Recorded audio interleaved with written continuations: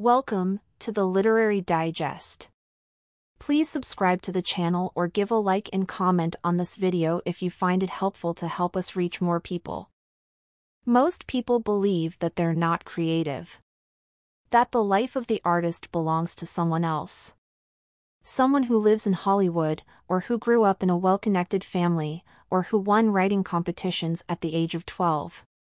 But the truth is that we're all creative and we can all learn to tap into our talents. We just need to doggedly cultivate a creative practice. Award-winning producer Rick Rubin, author of The Creative Act, has been living a creative life for decades. In this summary, we'll detail some of the most powerful strategies he's used to embrace his inner artist. Along the way, you'll discover how to hone your own awareness and become receptive to all sorts of unlikely inspiration. You'll also find how you can nurture your creative seeds and turn them into works of art. Finally, and perhaps most importantly, you'll discover how to embrace making art purely for the reason that it makes you happy. Chapter 1: Open yourself up to creative inspiration. Think of a mighty peach tree standing tall in your garden. The tree creates a harvest of peaches every summer. It doesn't try to grow the peaches. It doesn't agonize over whether it is, in fact, worthy enough to be a peach maker. It just allows the force of creation to move through it. It does what it was born to do, easily and efficiently, moving with the rhythms of the universe. We are all like that peach tree. We're all naturally creative. We all have the urge to make things, whether that's a sculpture, a song, a peach pie, or an innovative project at our company. And, like that tree, we do well to put our doubts aside and let the creative forces of the universe do their work. All we need to do is open ourselves up. Okay, but this might be easier said than done. How can you move toward making this a reality? The first step is easy. Start by noticing what's going on in the world around you. The next time you get the train home or take a walk around your neighborhood, put down your phone. Pry those headphones from your ears. Feel the sharp kiss of the wind on your cheek. Listen to the juicy morsels of gossip your fellow passengers are whispering about. Check out the wild outfit your neighbor wears while he's mowing the lawn. Appreciate the barren beauty of even the most wintry forest. There's so much to notice in the world if you only allow yourself to look. The work of an artist is to cultivate an openness to the world around you. To sharpen your sense of awareness so that you become receptive to the surprises and clues and nudges the universe is trying to give you all the time. We do ourselves a disservice when we imagine that we create art purely by ourselves. In reality, you're always accompanied. So, the next time you're struggling with a creative problem, ask the universe for help and look for the clues. Open a book to a random page and see if you get inspired by a quote. Or pick a movie at random and see what moves you while you're watching. Or spend 15 minutes in a shop you'd never normally enter. Being receptive to clues is more poetry than science. It's about recognizing that every facet of your life can contain wonder and that inspiration can lie in unlikely places. The best way to cultivate the practice of awareness is by looking for regular moments in your day when you can take the time to pause. Try taking a few extra minutes in bed each morning, drawing deep breaths, and checking in with the sensations of your body.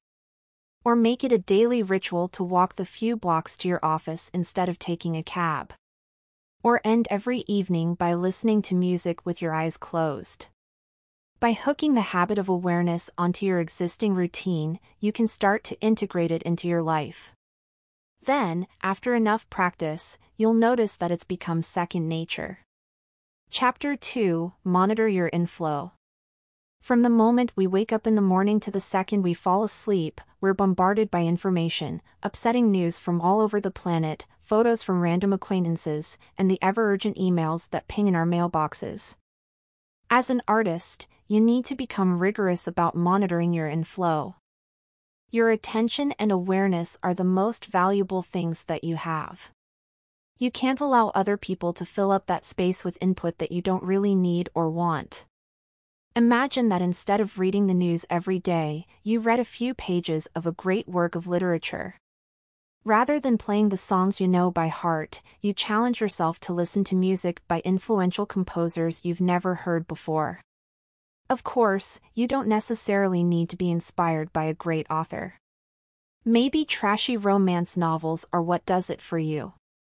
In the same vein, you may not get activated by a walk through a beautiful forest. Maybe what makes you feel alive is being in a crush of people watching the game at a football stadium. That's all fine. Whatever your choice, the point is that it's your choice. That you're not passively imbibing the dregs of the internet that some algorithm chooses to serve up to you. That you're making choices that point you towards wonder, instead of making you numb. Monitor your inflow. It matters. Chapter 3. Feel the fear and do it anyway. Many of the most talented artists are also the most insecure. The same sensitivity that allows people to make art can make them deeply sensitive to criticism. Artists don't create work in the absence of doubt and insecurity. They create in spite of it. In fact, Rubin discusses one famous performer who still experiences terrible stage fright even after performing for 5 decades. He walks onto the stage even though he feels sick to his stomach with nerves. The only thing that makes him keep going is that his drive to share his art is more powerful than his fear of screwing up. Often people are scared to make creative work because they're worried that they'll screw it up. That it won't live up to the perfect picture they have in their heads. But here's the thing, there's nothing interesting about perfection. Think of the Leaning Tower of Pisa. This architectural wonder is actually the result of a mistake that some architects made long ago. They didn't design a leaning tower. Someone screwed up the plans.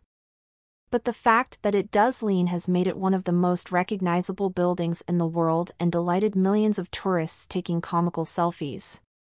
Another artistic practice that values imperfection is the Japanese pottery tradition known as kintsugi.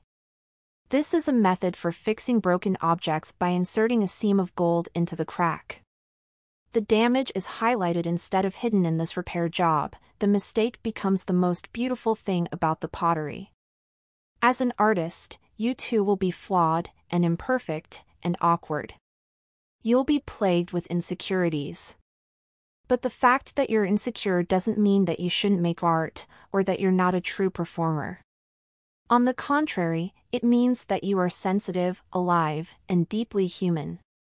Share your whole, imperfect self in your work. Share your fears and embarrassing insecurities. Share your desire to be liked and the trauma you carry. Share your own unique brokenness. It won't take away from your work. In fact, it will actually make it resonate more with other people who share those feelings. Often, the hardest step is just to begin. Chapter 4. Lower the stakes and have some fun. When you're feeling too scared to start making something, the best thing you can do is to lower the stakes. Tell yourself you don't need to create a masterpiece.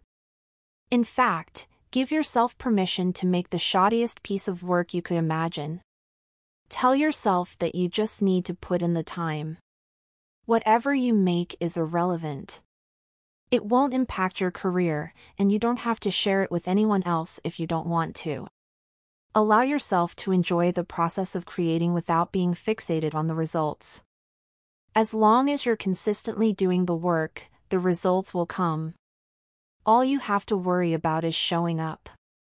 And allow yourself to have some fun. To paraphrase Oscar Wilde, some things are too important to be taken seriously. Unfortunately, artists can take themselves very seriously indeed. But if you put too much pressure on yourself, you'll end up having lots of serious ideas and nothing to show for it. You'll become paralyzed by self-importance and never actually make anything. Having fun is the essential ingredient for being able to create new work.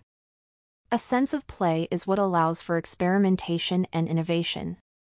When you hone your receptivity to the world and practice making room for inspiration, you'll inevitably gather a crop of creative seeds.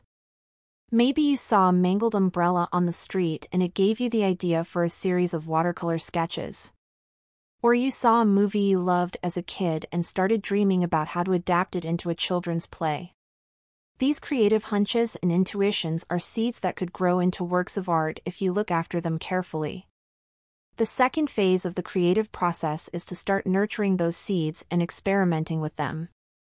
So, how do you nurture the seeds? By giving them the space and room to grow in a supportive environment. Fledgling creative ideas, like seeds, aren't yet ready to be exposed to the world. They definitely aren't ready to be exposed to outside criticism.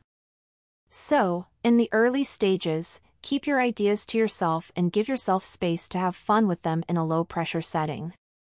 For example, perhaps you were struck by a great story you could turn into a movie script. Allow yourself to experiment and play around with the story. Try setting it in different historical periods or even on Mars. Ask yourself what would happen if none of the characters spoke a language anyone else could understand. Or try playing with the genre. What would happen if you turned your love story into a murder mystery? At this stage of the game, no idea is too wild or wacky. The point of free experimentation is to tease your imagination and see what lights you up. Keep these principles in mind when you're workshopping ideas together with other collaborators as well. Too often, people sit around in brainstorming sessions criticizing each other's ideas without even trying them out. Then everyone agrees on a safe, mediocre solution. A much better strategy is to give every idea the benefit of the doubt and try it out. Only then can you accurately evaluate if it might work. The best creative collaborations have the spirit of generosity and experimentation. Once you've given some of your creative seeds the chance to flourish, it's time for the next stage, crafting. Chapter 5: Craft your ideas into reality. Crafting is the least glamorous stage of the creative process, but also the most essential. It's the phase where you get to turn your idea into reality. Crafting is like building your house, brick by brick. You make sure the beams are sturdy and the structure holds. You insert the window frames and doors. You progress slowly and steadily, checking that everything works as you go along. Crafting can be disheartening. Sometimes the glorious visions you had in your head are hard to translate into something more concrete. You may have to accept that your work might not be exactly as you imagined it to be. But that doesn't mean that your creation has no value. Maybe it's taking you a step closer to your dreams. Maybe it's like the first pancake of the batch, not perfect, but a vital practice round that allows you to make a much more delicious second pancake. The point is, you're making art. You're allowing yourself to create even though all the scary voices in your head tell you that there's no point and you'll never amount to anything. It's very useful to set some deadlines for this stage of the process, to keep your momentum up. The last thing you want is to spend years tweaking the work until you can't even see it anymore. You're too close to the material. Set yourself a deadline, allow yourself to really finish it, and then let it go. Rest assured that the forces of creativity will still be moving through you. Go back to practicing awareness and gathering seeds. And then start crafting all over again. Chapter 6: Why do we make art? In order to make art. Some people claim that art should have a purpose. That it should always be political, or advance the social good. These are noble ideas, but they're also misguided. The purpose of making art is to make art. No more and no less. We can't control how it lands with a particular audience. And we can't manufacture work solely to fit a cause. That kind of art rings hollow because it's born out of pragmatism instead of creative inspiration. It feels didactic and forced. On the other hand, some of our most playful and experimental artists have created work which went on to have great social impact or political significance. That was never the intention, but it was the result. And all because the artist dared to reach deep and transmit their essence to the page. Making art is a kind of surrender. A surrender to forces that are much bigger than you. Forces that are whispering in your ear all the time if you take the time to listen. Create. Final summary. If you take the time to tune into the world around you, you'll discover that it's filled with creative inspiration. Whenever you're feeling stuck, ask the universe to send you a nudge, and watch what appears. By allowing yourself to play and experiment with your creative intuitions, you'll develop your seeds into solid ideas. If the creative process scares you, it means you're doing it right. Just don't allow your fears to stop you.